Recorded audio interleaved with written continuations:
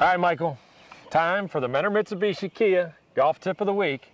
Both of us on the signature hole this week were 60, 70 yards. You know, you looked at me, Mike looked at me and said, yeah, you know, what do? I can't hit my lob wedge or my sand wedge far enough, and my pitching wedge too much club, you know, so I'm kind of stuck. It's kind of a stuck yardage. It's like not a full shot, right? Mm-hmm. And you were kind of confused. Yeah.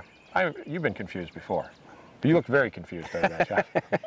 So I'm going to teach you something today. All right. We're going to make it better. Stand right here for me. All right. Worst thing that you can do, Mike, and I see you do this sometimes because you're a full swinger, is worst thing you can do with this shot, I have a sand wedge which I hit about 100 yards, is to take that thing all the way back like a full shot and try to slow down on the way down. Because when you do that, you're usually going to hit behind it and decelerate. You heard that word before, decelerate, right? Mm-hmm. That ball almost went in, by the way. But what we want you to do, Mike, there's two ways to control the distance here, okay? One is going to be by choking down a little bit. If you want to shorten, you won't hit it as far if you choke down. So maybe you should have taken that pitching wedge on the signature hole and choked down on the club a little bit, and it wouldn't have gone as far. Okay. Or number two, if some people don't like to choke down because you got to stay down with the shot and you might, you know, hit it a little thin. Number two would be you control it by the length of your backswing. You don't take it all the way back. You know, you take it, and what I try to think of is I'm going to try to take it back by like the clock. Okay, Mike? So what I'm going to do is, when I'm trying to take it back is, if I want to hit a 40-yard shot, okay, I'm going to take it back to 3 o'clock.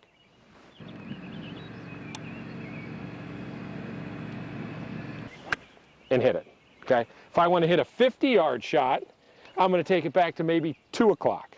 2 or 1 maybe even.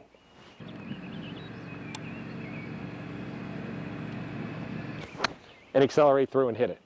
Then if I want to hit a 70-yard shot, you know, with the clock, it's going to get pretty far up there. It's not full for me, but, you know, almost up to that probably 1 o'clock range, somewhere around in there.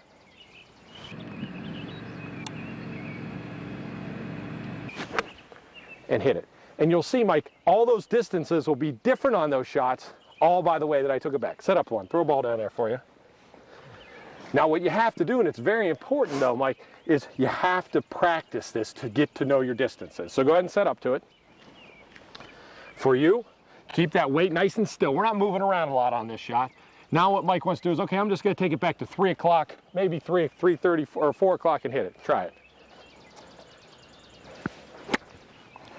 See, that was the one right there, and that's what we want Mike to get away from. As you saw, Mike took that back pretty far. He knew it was too far for the distance and slowed down. Try it again. Set up to it. 3, maybe 2 o'clock right in here, and then accelerate through it. Acceleration is the key in this tip. Good, good.